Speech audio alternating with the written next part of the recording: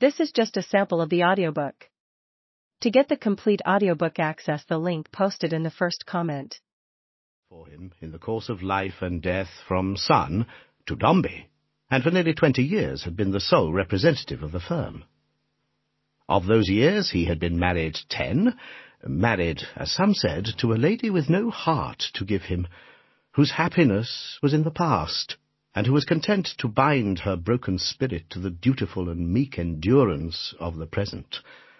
Such idle talk was little likely to reach the ears of Mr. Dombey, whom it nearly concerned, and probably no one in the world would have received it with such utter incredulity as he, if it had reached him.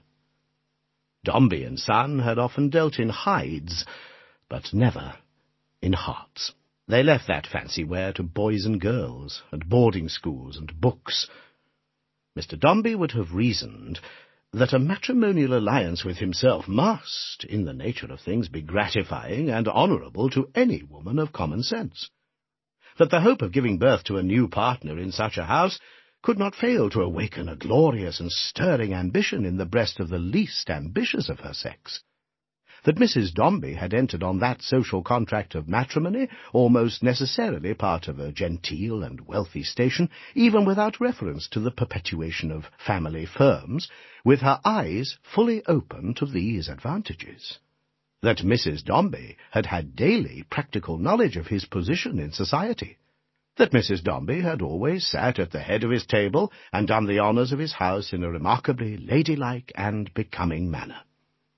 That Mrs. Dombey must have been happy, that she couldn't help it. Or, at all events, with one drawback. Yes, that he would have allowed. With only one, but that one certainly involving much. They had been married 10 years, and until this present day on which Mr. Dombey sat jingling and jingling his heavy gold watch-chain in the great arm-chair by the side of the bed, had had no issue. To speak of. None worth mentioning. There had been a girl some 6 years before, and the child who had stolen into the chamber unobserved was now crouching timidly in a corner whence she could see her mother's face. But what was a girl to Dombey and Son? In the capital of the house's name and dignity, such a child was merely a piece of base coin that couldn't be invested, a bad boy, nothing more.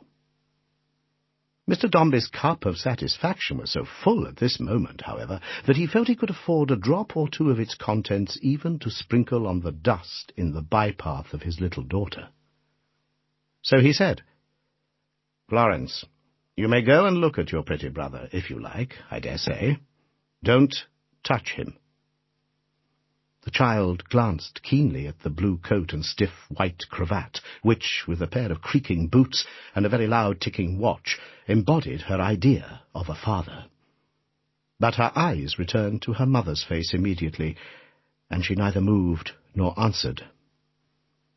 Next moment the lady had opened her eyes and seen the child, and the child had run towards her, and standing on tiptoe, the better to hide her face in her embrace, had clung about her with a desperate affection, very much at variance with her years. "Oh, Lord bless me," said Mr. Dombey, rising testily.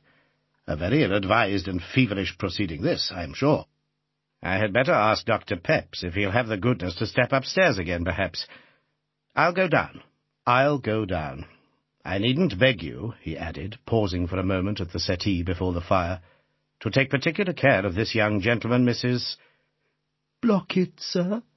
suggested the nurse, a simpering piece of faded gentility, who did not presume to state her name as a fact, but merely offered it as a mild suggestion. "Of this young gentleman, Mrs. Blockett." "No, sir, indeed.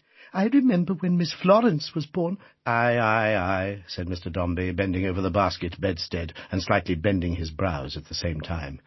"Miss Florence was all very well, but this is another matter. This young gentleman has to accomplish a destiny. A destiny, little fellow." As he thus apostrophized the infant, he raised one of his hands to his lips and kissed it. then, seeming to fear that the action involved some compromise of his dignity, went, awkwardly enough, away. Dr. Parker Pepys, one of the court physicians,